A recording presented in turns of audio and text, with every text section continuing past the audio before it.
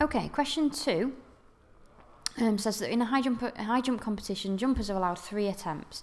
The probability that Imran succeeds on his first attempt is 4/5. So we've got that here on the tree diagram. If he fails the first attempt, the probability that he will succeed on the second attempt is 3/4.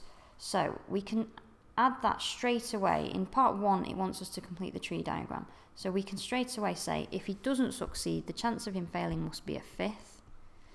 If he fails on his first attempt, then he has a second go. And the probability that he succeeds on his second attempt is 3/4. So the probability that he fails on his second attempt must be 1/4. If he fails on his second attempt, the probability that he succeeds on his third attempt is P. So we can add another set of branches here. We don't need to consider what happens up here, because if he succeeds, he's not going to need another jump. So probability that he succeeds on his last try is P. So therefore the probability that he fails is 1 minus P. Don't forget to add that 1 minus P to your tree diagram.